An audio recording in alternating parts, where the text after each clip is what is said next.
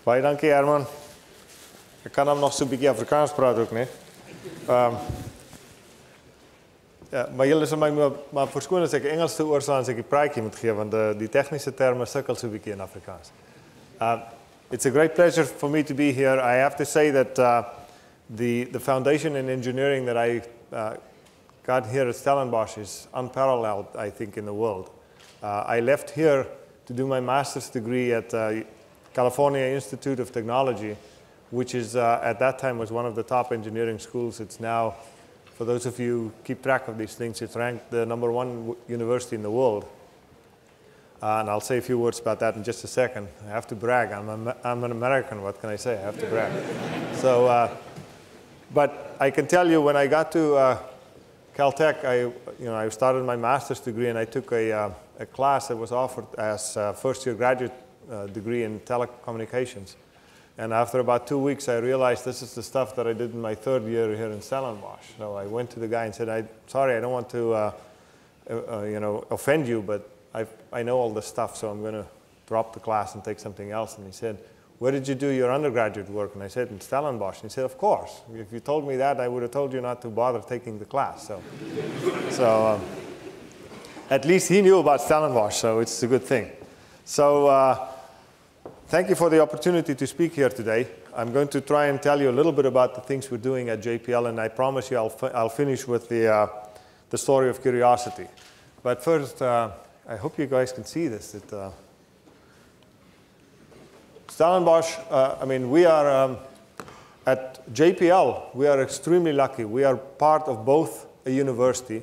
I'm actually an employee of the university called California Institute of Technology, or Caltech for short. And as I said, we were ranked #1 in the world the last time, in case you didn't hear it the first time. It's a very small university. It's about 1,500 students total, about half and half undergraduate and graduate students. And then you have this lab, which is officially called the division.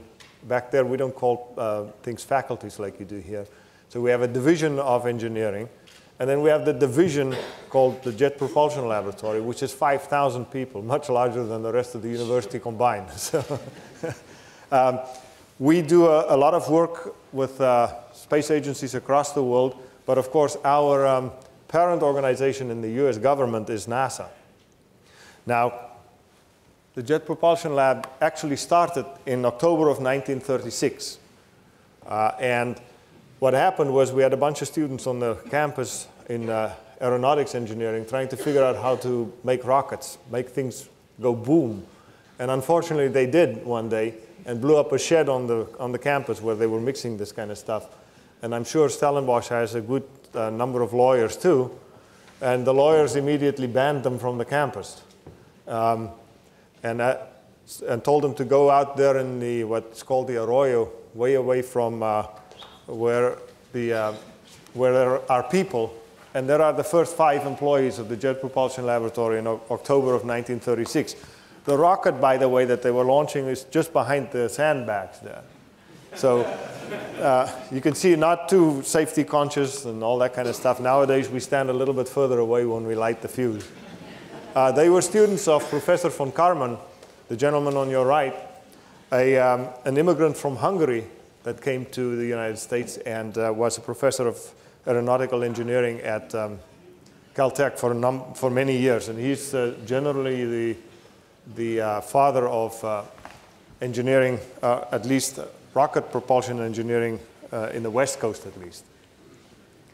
JPL is known for our planetary exploration, but we actually do an enormous amount of work with Earth observation as well. So I put in a couple of slides for you here. Right now, we're operating 24 spacecraft. One of them has, I think, now officially left our solar system. It was launched in 1977 when I was still a student here at Stellenbosch. It's called the Voyager spacecraft, and it actually went through what is called the termination shock of our sun, and is now in the interstellar wind. And you can see the rest of them on the slide here. The newest member of the family is a small spacecraft we launched in June of this year. It's an X-ray telescope, an astrophysics mission. So we do work in earth science, planetary exploration, and astrophysics at JPL. Just a little bit about the earth science quickly before we jump into planetary exploration. In earth science, we are one of the places in the United States that have the strongest measurement program for global change type measurements. And in particular, we focus on the water cycle, as you can see here. Of course, the water cycle, if you have good measurements and you can tie those measurements with good models, then hopefully we can do a good job in the end of managing these resources on Earth. So I'll give you two examples of the kinds of measurements we're making. The first one is we've been, since the early 1990s, we've been measuring ocean level, sea level rise. Those satellites that you may have heard of, El Nino and La Nina and those kinds of things, those are radar satellites that measure the height of the ocean, the so-called dynamic topography of the ocean, to an accuracy of about 4 centimeters. And with that, we can actually tell how the sea level has been rising, as you can see there, the graph, over time. In the early 2000s, we launched a mission called GRACE, Gravity and Climate Recovery Experiment. And it consists of 2 spacecraft flying around the Earth, and we're tracking the distance between the 2 spacecraft to 1 micron as we're flying around the Earth. And so if you have an area that's a little bit more mass, the gravitational pull in that area would be a little bit stronger, and the front spacecraft would speed up a little bit compared to the back one. And then when the back one arrives there, it'll speed up relative to the other one. And so by tracking this distance very, very carefully, we can actually make a map of the gravitational potential of the Earth. And we can make measurements like you see there in the bottom of Greenland, showing that, in fact, Greenland is getting lighter. And the only way that Greenland can get lighter is if the ice is melting. So we're actually weighing the Earth and portions of the Earth continuously as we're flying with these 2 spacecraft around the Earth. By the way, we did this recently at the Moon, too. It's called GRAIL, in case you want to look it up. So, but putting these 2 things together, you know, many times you have to make more than one measurement in order to unravel the true story. Here's an example of that same ocean level rise graph. And you notice in 2010, early 2010, the graph turned down. The ocean was actually getting emptier. And of course, the anti-global warming and anti-sea level rise people were just waiting for that. They said, aha, see, you guys have been telling us this junk for a long time. And there it is. It's just a natural cycle, and we're going to go back to the normal ocean level. Well, if you just have an ocean and sea level rise chart, you can't tell the difference. See, there are 2 ways the ocean level can rise. One is the ocean can get warmer and the water would expand. And the second, of course, is you can add water to it. Well, if you add water to it, it'll get heavier. And if you just warm it up, it won't. So if we can measure the gravitational potential, in essence, weigh the ocean, we can tell whether there's water added to it or not. Well, so in 2010, we looked at the map of the gravity potential of the Earth, measured by GRACE, and you can tell where the water went. It went from the oceans onto the land. There were big floods in Australia. The Amazon basin, you can see, added additional water to it, about 150 millimeters total water over a large area, and that's how you can tell where the water went.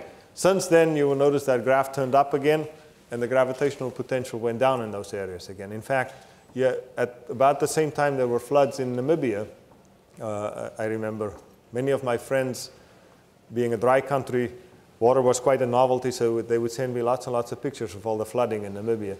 You could actually tell that the gravitational potential in this part of the world actually went up as well. So that's the kind of things we're doing in earth science. But let me take you now on a journey of exploration of our solar system and beyond. So I'll start with this picture, which is about the size of a postage stamp if you go outside and you hold up a postage stamp against the sky. It's called the Hubble Deep Field, and it was measured, obviously, with the Hubble Space Telescope. But the interesting thing is you notice that these are not just pinpoint objects in the image here. There are blobs, some of them green, yellow, and some of them bluish, and 2 little blobs together in this area here. All of those are galaxies. So when you look up in the sky and what you perceive with your eyes to be dots often could be a galaxy like that in itself contains about 1 billion stars or so. So if you ask me how many stars there are in the universe, the best guess is the answer is somewhere between 10 to the 18 to 10 to 21 stars out there. And of course, that's a lot of real estate to study. Every once in a while, the galaxies collide, like you see here. And in fact, our galaxy is on a collision course with Andromeda, our nearest neighbor. But I wouldn't go run out and commit suicide. You don't have to worry. That'll take a long time before that actually happens. But I think it'll be spectacular to watch, if we could, from a distance, from a safe distance. So let's talk about our own galaxy. Unfortunately, I don't have a picture for you because we couldn't get far enough away yet in order to be able to take that picture. As was pointed out to a dad, we have an open house at JPL every year, and we can't really advertise because we cannot handle the crowds, but 40,000 people show up anyway. And we had this particular picture up there for people to take photographs in front of it. And there was a dad with 2 little kids. One was about 6 years old, one was about 10. And as they walked up to take their picture, the middle one was asking the dad, "Dad, do you think this is our galaxy?" And he said, "Yeah, I think so." And the little one said, "Get real, Dad. How would they have been able to take that picture?" So I offered to hire him right there. But so you can see here, this is a spiral galaxy just like ours. Ours is a spiral galaxy too. And this is how big our galaxy is. If you were to travel at the speed of light, it'll take you about 100,000 years to get across our galaxy. To put things in perspective for you, if you were to shrink our entire solar system to the size of about your, I think it's about the 2 rand, about a US quarter, which is about your 2 rand coin, our galaxy would be the size of the United States. So it's an enormous, which is about 5,000 kilometers across, if I remember correctly. So our galaxy is a vast place, about 1 billion or so stars in it. We are way on the outskirts, which is a good thing because there's a black hole in the middle that would eventually capture some stuff. So we're relatively safe for now. It's not always the best thing to be in the bright lights of the city. Our galaxy is a beautiful and violent place at the same time. Here is a beautiful nebula called the Butterfly Nebula. It is the hottest star in our galaxy. It's about 250,000 degrees Celsius in that star. For comparison, our sun is about 6,000. So much, much, much hotter than our sun. And it blows this interstellar dust away in those beautiful wings of the butterfly. And even at the edge of those wings where they turn reddish up there, they move at a speed of about 2 million kilometers per hour. So that's, you know, I think that'll blow your hair off a little bit if you get too close. Here is a beautiful Crab Nebula. At its center is a pulsar. A pulsar is a neutron star. It's about the mass of our sun, or close to the mass of our sun, but it's only 30 kilometers in diameter. And so it's an enormously massive object. And it spins at 33 times per second. And of course sends out radio signals. Pulsars are so reliable you can actually use them as timing references, and we actually do that. So let's move a little closer. One of the things we're trying to do is to find out how unique our solar system is. So let me give you an idea of how difficult it would be in order to take a picture of a planet like ours. That's, of course, would be the ultimate for us if we can take a photograph. But here's a picture of Jupiter. Jupiter, you can fit 300 times the Earth inside Jupiter. That's how big it is. This was taken by the Hubble Space Telescope, which is a 2.4 meter, 2,4 meter, excuse me. I'm now in South Africa. 2.4 meters in diameter. It's the largest telescope that we have access to today. Took this picture of Jupiter, and you see the Earth in the bottom there. That telescope will take a picture that looks like this of the Earth. If it's at the distance of Jupiter. Okay, so it's not too bad. It looks a little fuzzy, but you can at least figure out there are clouds. There's blue stuff, which is more likely water, and then there may be some things that look like continents on it. So to first order, this would be a good enough picture for us to tell what's going on if we could take a picture like this of a planet. So let's try and put this planet around the nearest star to us, which is 4.1 light years away. Pretty close, by the way, in astronomical units. So how big a telescope will I need? Well, the mirror will have to be that big. Instead of 2.4 meters, it will be almost fill false bay. And if I build this telescope to look the same as the Hubble Space Telescope, the same dimensions relative to the mirror and so on, this is how big the telescope would be. It'll go from Bredasdorp to Worcester. So I think you will agree with me, it'll be a little difficult to launch something like this into space. So at this point, you might be tempted to say, it's too difficult to find planets around other stars. But we don't give up easily. So we figured out a different way. And that is, if a planet revolves around the star, and it comes in between us and the star as that one is about to come, you will block out a little bit of the light from the star. So the star would go dimmer for a little bit and then come back bright again. This happened with Venus and our sun not too long ago, by the way. So by measuring how deep that dip is, we can know how big the planet is. Because obviously, the bigger the planet, the more light it blocks out. Okay? And by measuring the time between those dips, we know how long it takes the thing to go around the sun. So we can learn an awful lot about a planet by just looking at things like this. We don't have to actually physically be able to see that planet. So this is an indirect measurement. So we built ourselves a telescope in order to do this. It's called the Kepler telescope. You can see the size here. It's about half the size of the Hubble Space Telescope, by the way. So it's small. But its job is not to make high-resolution pictures. Its job is to measure exactly the intensity of the light from a star and then look for those dips. Now, since we don't know when those dips happen, we will have to look at those stars all the time. So we launched this in 2009. This is what its focal plane looks like. It's probably the most expensive 100-megapixel camera ever built, about $500 million for this thing. But it's 100 megapixels. And so we take those 100 megapixels and we put them on the sky since roughly the February of 2009. And they've been staring at this particular portion of the sky for every second since then. And there are 150,000 stars that we are tracking. There are more stars in the field of view than 150,000, but we're tracking 150,000 of them specifically to see if they have these little dips in them. And almost all of them have shown us dips so far. Here I just showed a bunch of them. It shows relative size of planets. And you notice many of them have the light blue dots, which are Earth-sized planets.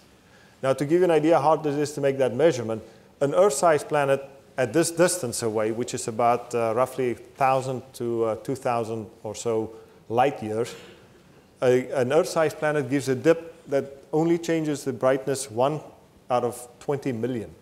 So if you have 20 million photons and one of them is missing, you should be able to measure that. And this is what this telescope does every second of the day for as long as we can get money, I guess, is the bottom line. So what that taught us, by the way, is if you take the statistics, I should have said, back to the slide, sorry. We have found about 3,000 planets so far in this field of view, various different sizes. If you take the statistics into account that the orbits can be random in orientation, all those kinds of things, you can say with reasonable certainty that if you look up at the night sky and you see a star, there is at least one planet around that star. Now, the planets we have found so far, the planetary systems, I should say, are quite different than our solar system. You know, we have the small terrestrial planets inside, and then we have the gas giants further out that protect us, in fact, from comets and things like that. Many of the solar systems we found are very different. Some of them have a Jupiter-sized planet running around its star in every 4 days. So imagine you can have one season every day on a planet like that. On the other hand, that planet's a little too warm for your summer vacation. It's a couple of thousand degrees, so you wouldn't be able to live there. So we found a lot of interesting things. But let's look a little bit closer to our own sun. And we'll start at Saturn, because the rest of the talk will be about finding signs of life elsewhere in our solar system. So we start with Saturn. Saturn is probably the most beautiful planet, to me at least, in our solar system, with the beautiful rings around it. And in 2004, we arrived there with a spacecraft called Cassini, and we had to fly it right through the gap in those rings in order to capture it in orbit around Saturn. And we did that. Fortunately, it worked fine. We were studying at the time, our main focus was to study a moon of Saturn called Titan. Titan has an atmosphere made of methane, and it turns out with some of our radar instruments, we've taken pictures of large lakes on Titan, and they are filled with hydrocarbons, which is another way for petrol. Imagine an entire moon with lakes of petrol on it. Wouldn't that be nice to be able to get that petrol here? The only problem is it takes you 7 years to get out there and then 7 years to come back. So it's not a very economical thing, although people used to joke that when Dick Cheney was the Vice President of the United States, his company Halliburton would get the contract to go get the gas. So anyway, it turns out we were studying Titan, but another beautiful picture of the rings, I can't help to show it. But just fortuitously, we took pictures of this particular moon, not fortuitously. We were also interested in other things in the in-between times when we weren't at Titan. And here you see some interesting, let me see, where's that thing over here? See some interesting linear stripes here, which not too imaginatively were called tiger stripes. And those things intrigued us because it's different than the rest of the planet. And you notice there are big craters up here and nothing really down here, which is an indication that this surface somehow reconstitutes itself every once in a while down in the bottom, because it's unlikely that you would get craters only in one area. Anyway, when we flew past it once and looked back when the sun was behind it, we noticed that. There are those jets of something coming out of the bottom of this moon of Saturn. So we asked our navigators, which are extraordinary people, to figure out a way for us to fly the Cassini spacecraft right through those jets to see what they're made of. And so they almost overachieved. They took us only 25 kilometers above the surface of that moon. And we went right through those plumes, and they are actually water. Those are plumes of water spewing out of that thing 100 kilometers high. So this thing has a lot of liquid water on it, and it is, of course, it is kept this warm by the tidal friction from the pull of Saturn. Saturn, by the way, has 60 moons, and this is only one of the more interesting ones. So that's an area that we would desperately like to go back to someday. As I said, the journey takes 7 years, and it takes a number of years in order to develop it, not to mention the many, many years it gets to get approval, to get the money. So it wouldn't be very soon, but this is an area that we would definitely like to go back to and look for potential signs of past life. Another shot of the geysers as we went away from it. Moving a little closer is Jupiter. Now Jupiter is, as I said before, it's about 300 Earths can fit inside Jupiter. In fact, you see that red spot, the famous Jupiter red spot here, that is about 3 times the diameter of the Earth. It's a storm with winds about 40 to 50,000 kilometers an hour. And it's been raging for more than 100 years. In fact, there's some indication that it was observed 300 years ago. So if you, next time when there's a storm coming through, a front coming through here, and it rains and blows wind a little bit, just remember it can happen for a couple of 100 years. So count yourself lucky that it's only a couple of days before it stops again. But Jupiter has a very interesting moon also. This moon is called Europa. And you notice again, Europa has basically just one crater on it in this picture. So it's an indication that the surface renews itself and reconstitutes itself over time. It turns out this entire moon is covered by an ice crust. But measurements of the magnetic field and so on around this moon indicates that it must have a liquid salty ocean, a global ocean underneath that ice crust. And so one of the missions we're working on now, since it's my job to think about what kind of fun stuff we can try and get money for in the future, is to go back here In fact, that'll probably want to be one of the first places we go back to, and try to figure out if there is indeed a liquid ocean, and if possible, even get to that ocean and see if there's life in the ocean. That would be an interesting problem because you will have to land somewhere and either drill or melt your way through the ice. And the estimates are the ice is somewhere between 20 and 100 kilometers thick. But it would be an interesting problem. We will use radar instruments which can see through the ice to see if there is in fact a liquid ocean underneath.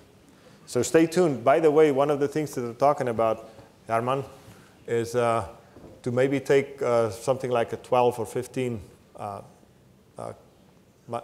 microsatellites with us and just drop them off. So get your satellite ready. Who knows, maybe you can hitch a ride over there. Put Stellenbosch on the map over there again. Okay, so let's talk about Mars. Why are we so interested in Mars? And but first, let me tell you about all the interesting things that Mars and the Earth have in common. Here you see a relative sizes of Mars. Mars has about 1/4 the gravitational pull of the Earth. And so if you go there, you would weigh 1/4 of what you're weighing now. But unfortunately, it's not like a diet where that stays with you. When you come back, you'll be heavy again. But if you put all the land masses of the Earth together, it's about the same surface area as that of Mars. You see Mars has a polar cap in the south there, just like the Earth has polar caps. Mars has canyons, just like the Earth. I was telling the Namibians the other day, I had to put the Grand Canyon on there because, after all, it is the biggest canyon in the world, even though it's in the United States. Even though the Fish River Canyon is the second biggest one, maybe I'll put another little inset there next time. The Grand Canyon is 800 kilometers long, and it's the deepest end. It's about 1.6 kilometers. My brother-in-law and I once walked down all the way to the bottom and back up, and I'm sure he can tell you that it's deep. On the other hand, you have Valles Marineris on Mars, 4,000 kilometers long, not just 800, and its deepest point is 7 kilometers deep.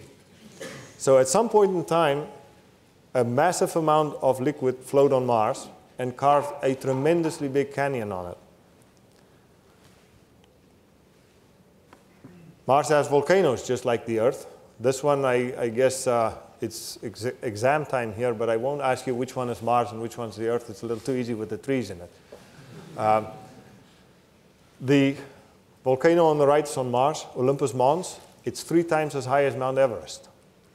So, but there are very many similarities between the Earth and Mars. Mars now is mostly desert like the Earth. And here is one that I always ask my students if they can figure out which one is the Earth and which one is Mars. And those of you who have very sharp eyes can see that I'm cheating in this one, because in the upper left corner of the right-hand one, there's a van parked there. And that's how I can remember which one is which. The one on the right is the Atacama Desert in northern Chile. It's the driest place on Earth. And the one on the left is on Mars. Looks very similar. In fact, I always tell people one of the reasons I like Mars so much is it looks just like the Namib Desert to me. Beautiful sand dunes on Mars. This is a camera on a spacecraft called the Mars Reconnaissance Orbiter. And it has about a 27 centimeter resolution. You can see the beautiful dune on Mars. Mars has, somebody was asking me earlier today, is there wind on Mars? Yes, there are winds on Mars. There are dust devils on Mars. These tracks are the tracks of dust devils as they blow across the surface on Mars. They blow the local dust off a little bit, and you can see the difference in color there. By the way, when we landed Curiosity, we did the same thing. We blew up a little bit of dust, much, much less than this, but you can see that the color is different in the area where we landed. It has, more importantly for us in the scientific quest, it has layered terrain. On Earth, layered terrain is the rocks are deposited by water. Indicates that there must have been water on Mars at one time. Also, if you're a fossil hunter on Earth, you don't go to a place filled with granite because probably all signs have been burned away. You go to sedimentary rocks, layered terrain like this. So that's why we're quite so interested in these things. So how long will it take you to get to Mars? Mars is about 100 million miles, so 160 million kilometers away. You travel much further than that, by the way. You travel about 300 million miles, close to 500 million kilometers if you go to Mars. So if you were to take Lewis and Clark with two American explorers, say Stanley and Livingston, the way that they were traveling through Africa would take them 40,000 years to get to Mars. By the way, that's also the same number of years it'll take Voyager to get to halfway to the nearest star from us, by the way. Columbus, Vasco da Gama, one of those guys would have taken 10,000 years with their sail ships to get there. And my boss drives this little sports car in the bottom, and he drives like a maniac. And if he drives like that, it'll take him 175 years to get there, assuming he can find gas somewhere along the way. This is a family portrait of the rovers only that we've sent to Mars. Mars is very, very difficult to land on. Only 30% of all attempts to land on Mars have been successful so far. And these are the three rovers, or three classes of rovers we were successful landing on Mars. The one on the, let's see, on your right was called Sojourner. The mission was called Pathfinder. It's about the size of a shoebox when you buy your shoes. Its only job was to see if we can use airbags to land on Mars. And of course, it was successful. It landed and it roved around. I think it drove about 180 meters or something like that in its life. And then it passed away. It's still somewhere on Mars. 2004, we sent, oops, I keep pushing the wrong button. 2004, we sent two of these. Now, you notice this one has these black fins up there, or wings. Those are the solar panels. So in early 2004, we landed two of those on Mars. And one of them, by the way, is still operating. They were supposed to last 90 days. We thought the solar panels will cover up with dust and it would be the end of it. One of them has worked for more than 8,000 days now, which is always my students give me a hard time about JPL overcharging and over-designing for something that was supposed to last 90 days and now it's still going after 8,000. And here is the one we sent this time. So you can see it's quite big. It's about the size of a Mini Cooper car. It weighs 1,000 kilograms. On the surface of Mars, it weighs 250. But when we left here, it was it's 1,000 kilograms. It has a nuclear reactor in the back, right there. But that nuclear reactor only generates 110 watts. We're operating this entire rover on 110 watts of power only. You notice the heat pipes there. The nuclear power source, of course, generates heat. We capture that heat in those pipes, and we pipe the heat inside the body of the rover to keep the electronics warm. Much bigger wheels, a mast with cameras on it, and an arm with all kinds of instruments on it, including a drill with which we can drill holes. The drill can actually change its bits by itself, and it drills holes, and we pick up the dust and put it on the back of the rover, and I'll show you some places in a little while. Excuse me. So where have all the landers gone before? Today, by the way, is the anniversary of landing that one on Mars. Viking 2 landed on 3rd of September 1976 on Mars. So we sent Viking 1 and Viking 2. Viking 1 landed about a couple of weeks earlier. So those two were there in 1976. Their job was to have an experiment to see if they could find signs of life in 1976. They did their experiment and determined that there was no life on Mars. And lots of controversies from between then and now of whether that experiment was actually the right experiment to do. So in order to prove that it was the wrong experiment, people a few years ago repeated that exact same experiment with the exact same technology in the Atacama Desert, where we know there's life, and found no life. So, okay. So every once in a while, your experiment is flawed. But fortunately, now a long time ago, those guys got their PhDs and they're out of the university. They're okay. Like I said, 1997, we landed Pathfinder here. 2004, we landed Opportunity and Spirit in January, sort of a couple weeks apart. And Phoenix, we landed in 2007 up here. Phoenix is a stationary lander. It only operated for a couple of months. And after the winter, we tried to take pictures of it, and it was gone. And some people are arguing that the Martians took it away. But I don't think so. I think it's just covered. So this is what we did in 2004. We sent this little guy there. You can see a relative size to people there. They landed on Mars. I always put this picture in there. This is Victoria Crater on Mars. There are some people who don't believe that we actually went to Mars. They think this is all just a hoax. And JPL was smart enough to spend billions of dollars and nobody will catch us, and we're just landing stuff in the Mojave Desert outside. This is actually a crater on Mars. And if you zoom in to this crater, you can actually see one of those little rovers standing there. There's the rover, and there is the shadow of its mast on the ground. And there are little tracks that it drove up to this particular place. So we are actually on Mars, and this thing actually went there. This is the picture it took of the Earth. So this is the first picture ever of the Earth from another planet. You know, when I look at this, I kind of have to wonder what that rover must be thinking. What did I do for them to send me this far away? Here is a little time-lapse of series of photographs taken by one of those rovers. And you notice the wind's blowing by. Let's see. There's a little wind, dust devil coming by. It turns out the reason we thought that 90 days we would stop working, as I said, we thought the solar panels would be covered up by dust and we wouldn't get solar power anymore. But these guys are our friends. They come by very reliably all the time, and they blow the dust off of that thing again.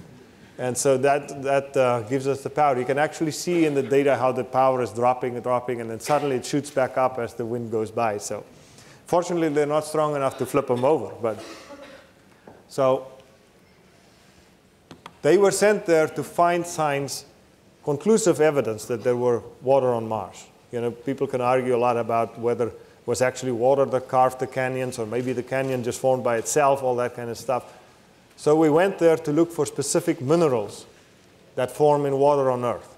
One of them is hematite. It's a type of iron oxide. And those little balls that you see lying there, they were called blueberries, jokingly.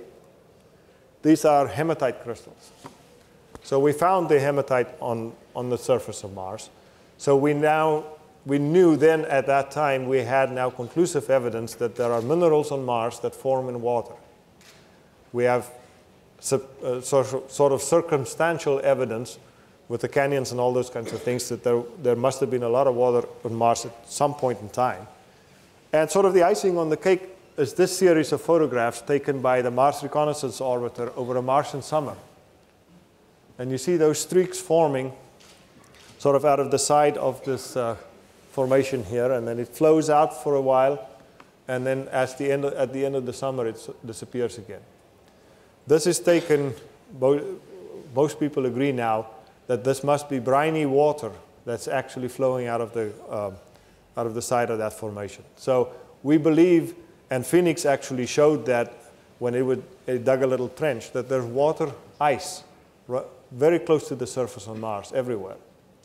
In fact, with a radar sounder we have flying on a European spacecraft, and we have two, one on a European spacecraft and one on an American spacecraft, we have found buried ice deposits like glaciers on Mars. So there is a lot of water even today on Mars, and sometimes it might even be in liquid form like this.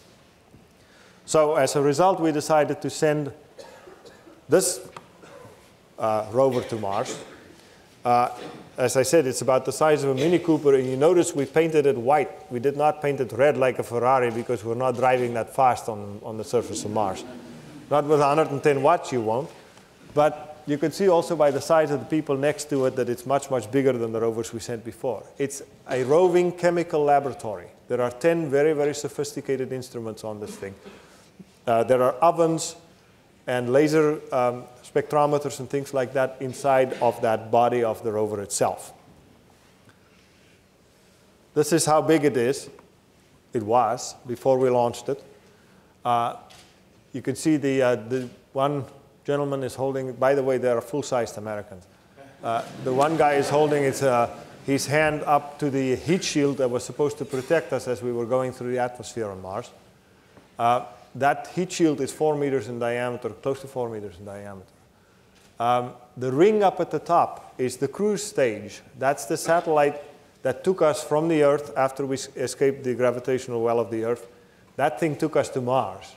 And just before we got to the atmosphere of Mars, we jettisoned it.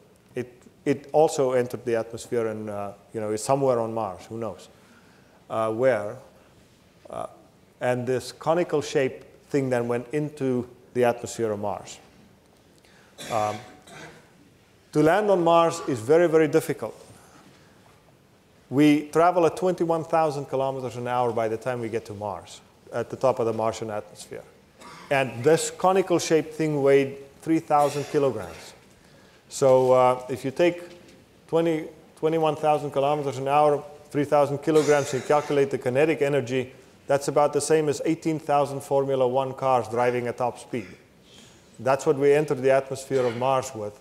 And we're supposed to stop gently on the surface in 7 minutes. And if that's not enough, we have to land in a very specific place. We're not just going anywhere on Mars. We want to go to a very specific place because we want to study a specific type of terrain, which means we have to have very, very accurate navigation to get there. To put it in context for you, it'll be a little bit like asking any else to tee off here in Cape Town and hit a golf ball into the cup in St. Andrews in Scotland. He can't bounce and all that kind of stuff. And to make Ernie's life a little more difficult, he doesn't know what the weather is like in Scotland when he tees off here. And if that's not enough, we make it a little bit more difficult for him. The cup is moving at 100,000 kilometers an hour. And then he has to put it in there. So that's what we are trying to do. So when I was here last time, I showed some people a video. If you want to go watch it on YouTube, search for 7 Minutes of Terror. And it explains a little bit how we are doing it. And it starts off by the guy saying, when people look at it, they think we're crazy. And sometimes when we look at it, we think we're crazy. We thought we were crazy right up to the end, I can tell you that. But I'll show you now a sequence of how we actually did this on Mars. So fasten your seat belts. Here we go. So we arrive at Mars, the 5th of August our time, 6th of August your time, entering the atmosphere 21,000 kilometers an hour. We heated up the heat shield to about 1,600 degrees Celsius. As we were going, by the time we slowed down to about 1,000 miles, 1,600 kilometers an hour, we opened this parachute. That's about 21 meters in diameter. And this parachute had about 9 Gs of force on it when we opened it up. We dropped the heat shield at that point. We don't need it anymore. In fact, we need the radar to be able to see the ground. This thing slowed us down to about 300 kilometers an hour. But that's about the best it can do. And then we dropped this little jetpack out of it with the rockets to slow us down further. And so this took us down all the way to the surface. But we couldn't just land that thing on the surface. We'd blow dust everywhere and rocks everywhere. So we came to about 20 meters above the surface, and then we lowered the rover on cables like that.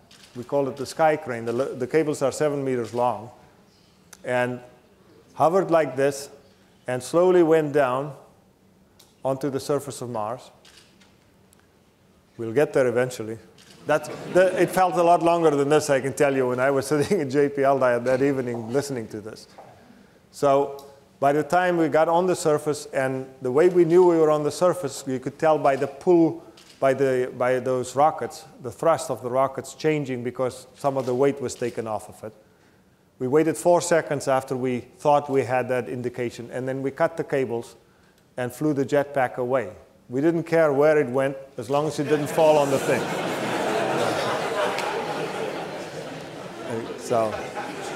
So that's how we landed on Mars. It was...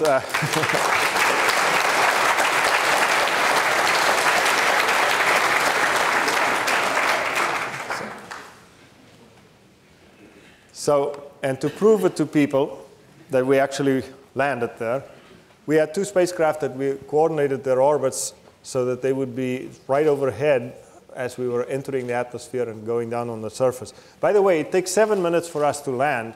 It takes the signal 14 minutes to get from Mars. So I was hosting people in an auditorium about this size, a little bit bigger at JPL that night. And at 14 minutes before we got the signal that we actually landed, I told them, Curiosity is actually on the surface as we speak. We just don't know what happened. We're going to find out in the next 14 minutes. The room went completely silent at that point in time. But you can see here, this is a picture taken by that Mars Reconnaissance Orbiter, the same camera that took the picture of the rover on the surface. Beautiful shot of the parachute and the rover hanging in the bottom of the parachute as we were going in for the landing. Here is the heat shield as it was dropping away from the lander itself. We had cameras in the bottom, and you go to the JPL website, which I will show you the URL at the end. You can actually see the video of this thing dropping away onto the surface. And keep in mind that dark area there. I will show you some of those in the surface pictures in a little while. So this is where everything ended up. You can see the heat shield is on your bottom right there. The parachute and the back shell is over here on the left. That's about sort of 3/4 of a kilometer away from Curiosity, if I remember correctly. And the sky crane landed way on the other side there. As I said, we didn't care where it went as long as it didn't fall on the rover. Curiosity is safe and sound. This is what it looks like on Mars. Now you can see why I say it reminds me of Namibia, where I grew up. Those lighter spots, by the way, are the holes that was blown by the rockets when we came down. The 2 holes that you see there. And there is proof that we are actually on the surface of Mars. There's the wheel of the rover standing right there, and thank God it's the right side up on Mars. Beautiful landscape. The darker area that I showed you in that picture where the heat shield was dropping off is this little area right here. It turns out it's an area of very fine, smooth sand that will undoubtedly go drive over and probably get stuck in it. By the way, the 2004 time, one of those rovers got stuck in the sand for a while. And those of you who have gone four-wheeling in Namibia knows that the guys like to drive in the sand there. I got many, many emails from Namibia offering to come drive it out for us. When we landed on the surface, we hovered at 20 meters. And we made those cables because we were afraid, as I said, of the dust and the rocks and so on that we might blow up, as blow into the air as we were coming down. But as you can see here, the cables are not long enough. There are still a bunch of stuff on top of the rover here.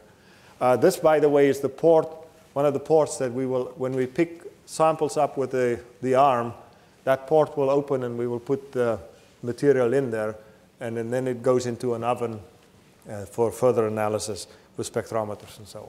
So we are safe and sound on Mars. We took a couple of days to upload the software to tell the rover how to drive around. The rover, we don't tell the rover exactly where to drive. Drive 3 meters this way and 2 meters that way. We tell it drive from here to there, and it figures it out itself where to go. It has stereo cameras on it. It can make 3-dimensional pictures, figure out how big rocks are and so on. It has 6 wheels. It can climb over something about 1/2 meter in size. But if the rocks are too big, it'll drive around it and go wherever it needs to. If the hole is too deep, it'll go away from it. The only thing it can't figure out is how soft the sand would be, and that would be a problem that we would have to deal with from the Earth. If it gets to an area where it doesn't know what to do, it'll stop and wait for us to call it. And tell it what to do. And then we'll probably tell it to back up for a while and go somewhere else. Here is a little panorama for you of where the rover is. Again, it looks like the Namib Desert, or out here in the northwest, near the Orange River up there. And you can see the mountain that we are trying to drive up, coming in your view from the right now. That mountain is called Mount Sharp, and it is about 6 kilometers high. It represents millions of years of Martian history, and we're going to be driving up that mountain and stopping, I'm sure, every 5 meters or so, because we have a big science team and everybody would want their favorite rock study. And then we will go up there and analyze the rocks. And as I said, because the bottom rocks are the oldest and the top ones are the youngest, we'll be able to cover millions of years in Martian history to see if life ever existed there, and if so, for how long, and when did it start and when did it disappear. Hopefully, we are lucky enough to capture all of that in the geologic history of this particular mountain. Oops. So another close-up shot of the area. This is where we are more than likely going to go first, this side of the mountain. A close-up of it. If you can see a little black dot there, that's about the size of the rover. Give you an idea of the mountain that we have to climb up there over time. Now, I'll tell you one thing. Somebody was asking me the other day, now, how are you going to drive up a 6-kilometer mountain with this thing with 110 watts? Well, there was an interesting ad that somebody sent me in the United States. The Ford Motor Company, shortly after we landed, put out an ad comparing their new V8 Ford truck to this rover. And of course, their first claim was it's a lot cheaper than this one. And sure enough, you can buy quite a few Fords for the price of this one. But they go through the whole thing about how great the Ford is. But in the end, they admit that the total torque that V8 engine delivers to the wheels is less than the torque to each individual wheel on this particular rover. So that's how we're going to climb up this mountain, slowly and deliberately. You don't want to be the one that says, oops, I drove up the wrong rock this time and we flipped over. Now, just to wrap up, show you a picture of the wheels for a very good reason. Engineers are people with strange sense of humor. I'm one, so I can say that. You notice there are holes in the wheel here, and there are 3 rows of holes like that. We put these kinds of markings on the wheels because we don't have an odometer on the rover. That helps us figure out how far we've actually driven. Take pictures of it. You know how big the wheel is, and you count how many times that you see that pattern on the surface, and you know how far we've actually driven. Well, these smart Alecs put JPL in Morse code on the wheels. That's what it is.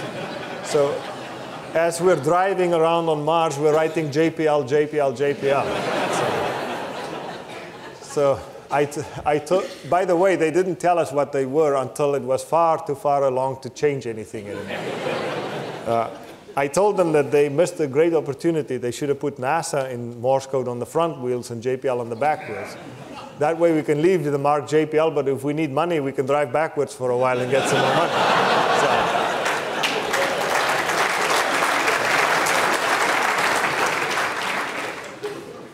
Anyway, so we have just started driving.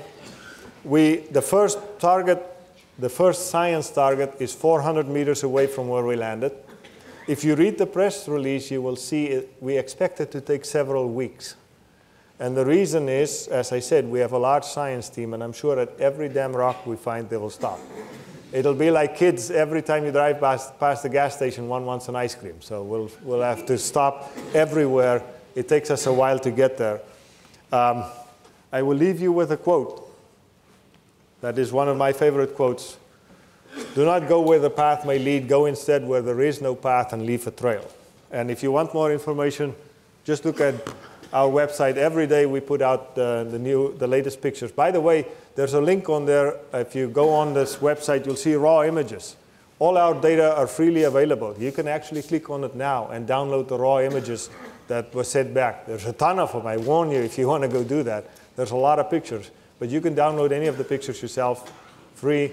If you use them in a publication or in the media, just credit NASA. It's all on the website.